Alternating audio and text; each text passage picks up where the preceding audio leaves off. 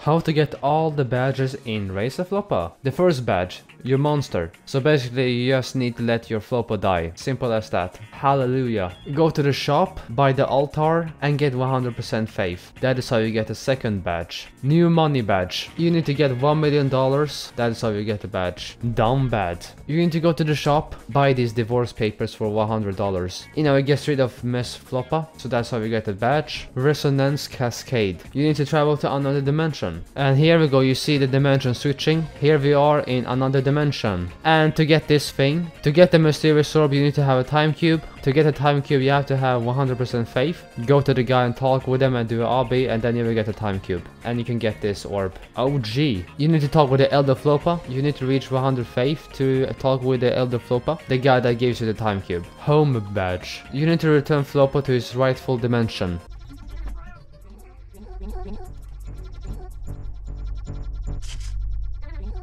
And here is the rightful dimension, the last stop. This is how you get the badge, by going to this location automatically with the orb.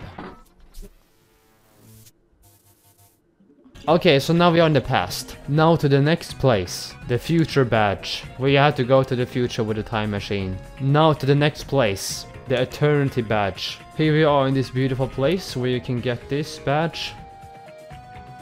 And now you're stuck.